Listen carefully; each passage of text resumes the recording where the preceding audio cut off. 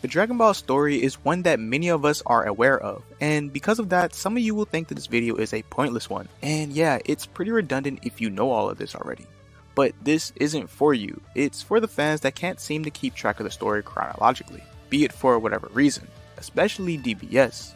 So in this video, I'll be going over the Dragon Ball story, listing every saga, the big villain from that saga, the goals of our heroes and the villain, as well as other key details that I believe should be stated, character deaths, births, transformations, etc. Now I must state that I'll only be going over every major saga, not including the smaller sagas within the larger sagas. But yeah, with that, let's jump straight into it. As of now, the Dragon Ball series consists of 20 canon arcs if we're counting the original 3 tournament sagas of Dragon Ball. If you want to know every saga that the original Dragon Ball had, I already made a video on that and you can find it in the card above. But with that, let's hop into Z. The 7th saga without a doubt is one of the biggest contributors as to why this series is the juggernaut it is today, the Saiyan Saga. With the introduction of Gohan, King Kai, King Yama, Raditz, Nappa, and Vegeta, this series begins to expand past what Earth currently has to offer. This saga shows us that there was more to the Dragon Ball universe than we had first thought, and in this saga, our hero's goal was to defend Earth from the upcoming Saiyan invasion by eliminating their foes. As for the main villain, Vegeta had primarily come to Earth for the Dragon Balls in order to wish for immortality, but later this goal changes when Piccolo dies. At this point, he just wants to defeat Goku and destroy the Earth. There are a bunch of key moments within this saga, from the introduction of the Saiyans, Goku being revealed as a Saiyan, Piccolo's brand new attack, the Special Beam Cannon, the death of the main character for the first time in the series, the afterlife being shown for the first time, Goku's training with King Kai, Gohan's transformation into a Great Ape for the first time, the first deaths of Tien, Piccolo, and Yamcha, as well as the second death of Chaozu, Goku vs Vegeta, and within that fight, the Kaioken, Vegeta's Great Ape transformation, Yajirobe cutting off Vegeta's tail, the Spirit Bomb, Great Ape Gohan crushing Vegeta, and the escape of the Saiyan Prince. This saga took the foundations provided by the original series and catapulted it into new heights. Moving along, the 8th saga and my favorite, the Frieza Saga. If the last saga catapulted this series into new heights with how good it was, then this saga took it from there and skyrocketed to even higher heights. Here we are introduced to characters such as Zarbon, Dodoria, Frieza, Mori, Dende, the Grand Elder Guru, Nail, the entire Ginyu Force, and King Cold.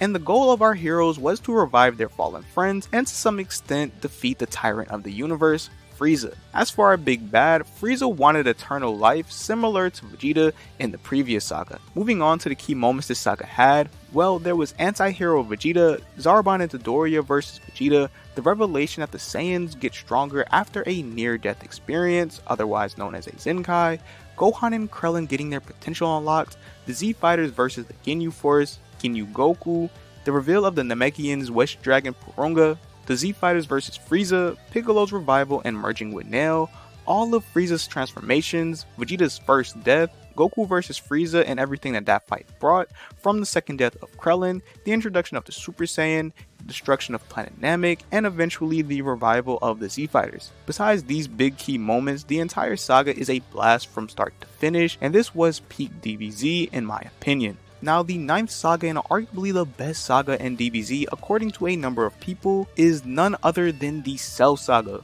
With the introduction of future Trunks, present Trunks, androids 16 through 20, the bio android Cell, and none other than the best character in the entire series, Jimmy Firecracker.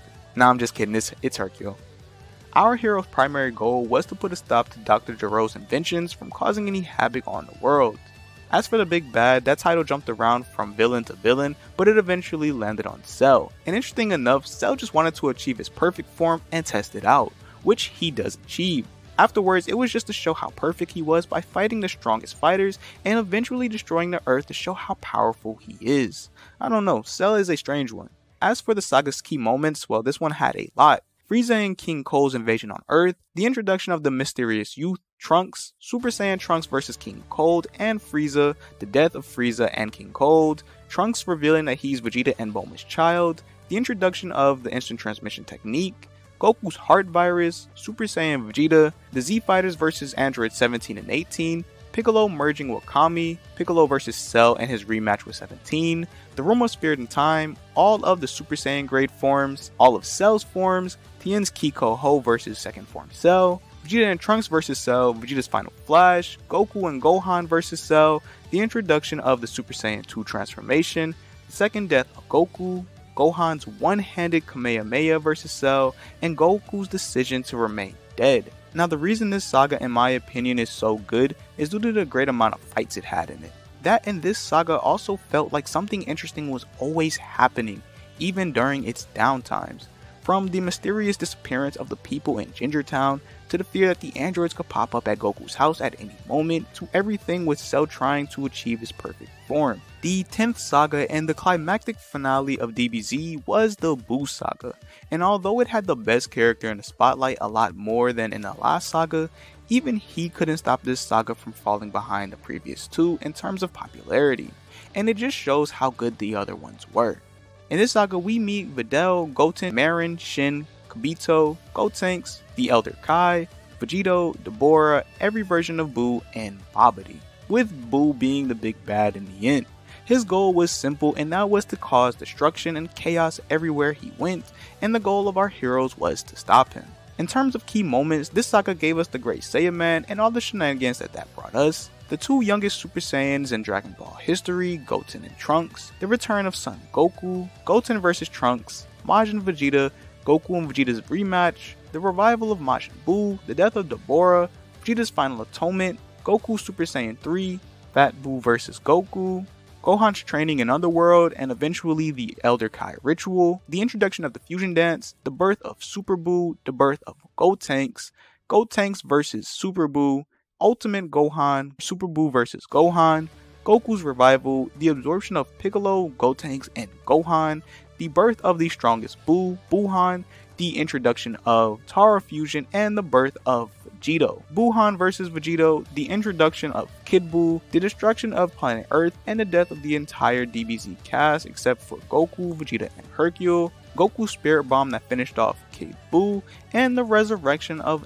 everyone killed by Buu, as well as the wish to make everyone forget what Buu did. In my opinion, this saga is a pretty good one, but the only problem with it is simply that it's all over the place and had trouble focusing on certain details in the story.